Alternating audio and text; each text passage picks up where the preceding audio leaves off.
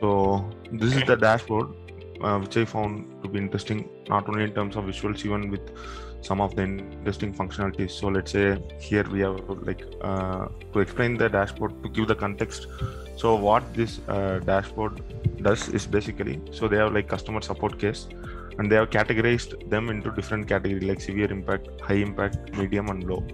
Okay, and on top of that there are some visuals, which is like explaining stuff. So here if you see, we have like total 31 total case and 5 of them open, and if you see in the right side, it's just telling the distribution. So the thick one represents the open cases and the light one represents the total cases, and the same thing is applicable here as well. As you can see, like 2 dots near total and one of them near open. Then in that next we have like year-over-year growth. It just tells like what is the total here growth in terms of each of the status of each case.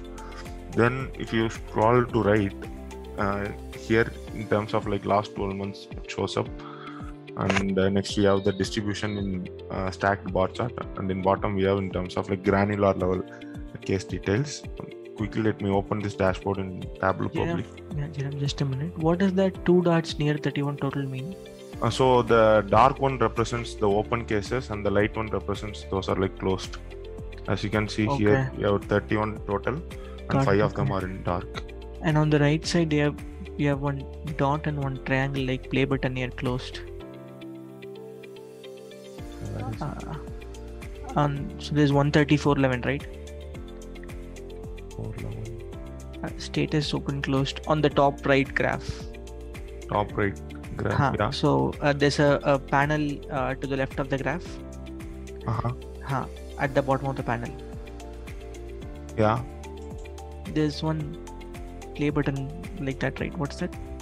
I think it's just an icon. There is no any functionality as such behind it. Okay, cool. Yeah. Let me open this in Tableau Public. So first of all, if you look at the data set, right, and this guy actually haven't put any efforts. So basically he has used the sample superstores and he did some, like created new columns regarding status. If you see, so this is the one which you'll be using everywhere in the dashboard almost. So if you see, he has just used the length of like or the ship mode, and he has just mentioned high, low, medium, just for creating the sample data. And one more thing which I found, status plus type. Again, here he has just open or close status. If you observe here, he has used the customer name, and based on customer name he is just mentioning whether it's open or closed.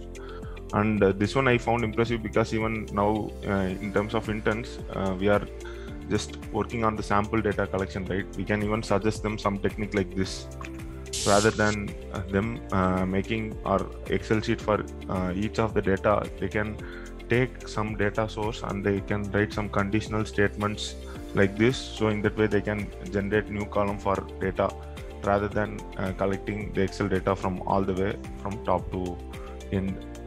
So this one I found to be useful in terms of data collection. And next, if you observe here, so he has axis independent. If you see the range, everything will be different, and once you change it to uniform, right, everywhere we'll have the common axis and range. And I thought actually he's using some parameter and doing the sheet swapping, wherein in one of them he fixed the axis and the other one he just left it automatic. But actually he is using some calculations. He is using only one sheet in total, but if you observe for axis, he is using one calculation which includes LODs and stuff. So if someone selects uniform, he is referring to this field. And if you observe this field, what he has done is, so he has written some LOD in terms of status, and month of date is counting the order ID, and he is fixing it for per region and last 2 months. And the reason why he has done this is he is using the region and last 12 months in terms of filter. So in that way, our axis based on the parameter selection, it would change, and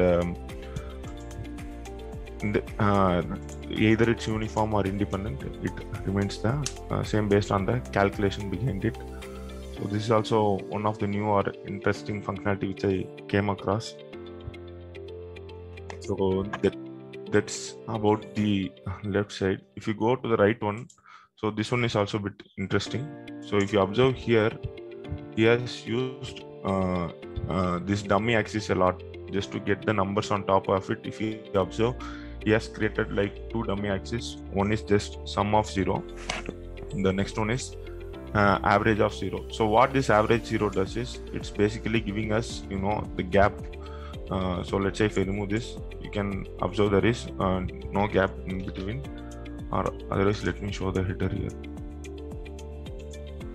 So if you see like this status and all details, it's there in text, and it's taking the sum 0, the dummy axis, just to show it on top of it, and the other dummy axis he has just created just to show the blank. It doesn't matter either it's average of 0 or sum of 0. We can use either of them. So in that way he managed to show all the statuses in a single bar chart with the headers and the numbers whichever you want. So the use of dummy axis and the measure name, measure values, which I found, again, it's new for me and interesting.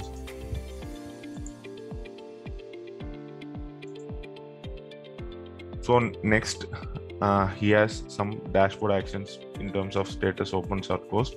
So let's say once you click on the closed ones, this right side,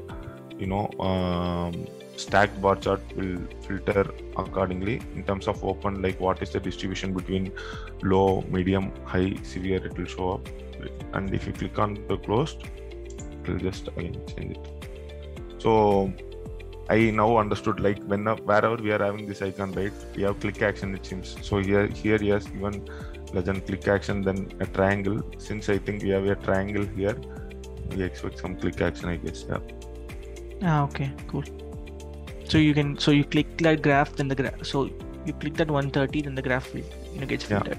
Yeah, we have some dashboard action. Yeah. Okay. So that's what you mentioned, click action. And lastly, here we have granular level detail. Even this table, I found it to be interesting. So as you can see here, this low, medium, he has even cared about the lines on the starting and lines at end. For this, actually, he has used the dual axis again. As you can see, one is sum 0 and the other one is sum 1. So which occupies the left and right part of the dual axis, just these lines. And the one represents the color. This basically, actually, it seems to be text, but there is a bar chart or Gantt chart lying behind to show in terms of this type of UI. And next, if you observe, actually here you can see these dots, but this is only for some of them. So what this conveys is, if someone has selected, so let me go back to dashboard. So here I have selected, like 14 days. So if something is greater than like 14 days open, it will just show up these dots. Let's say if I change it to 13, then in that case, whichever is greater than 13 will appear.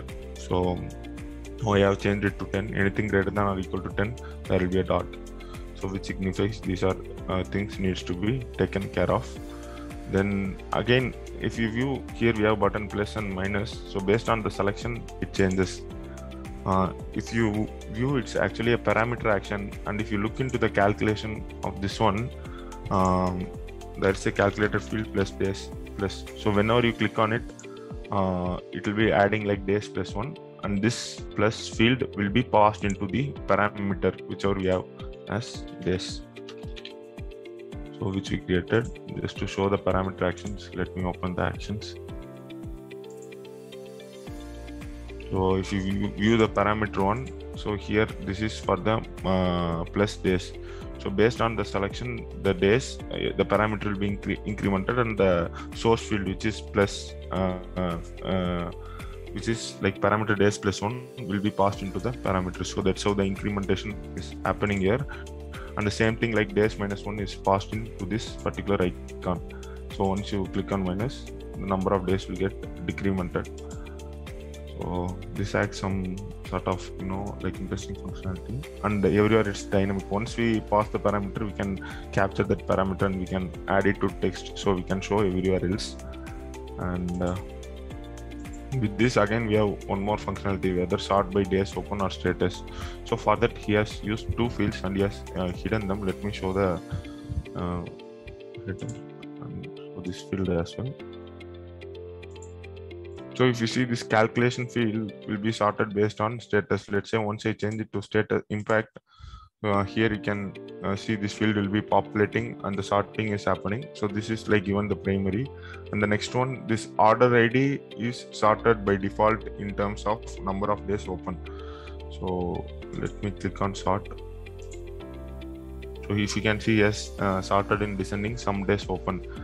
And the other one, by default, actually, this will be sorted based on days. And whenever you want to sort it by impact, this calculation tool will help. So based on our selection, the calculation tool will pop up or open up.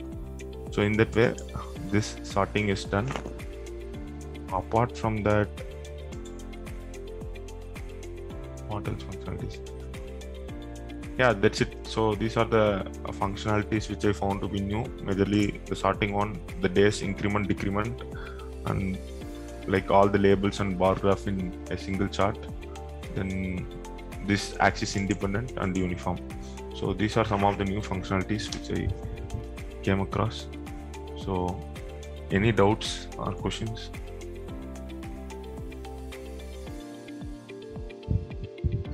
Okay, if no further questions, let's close it.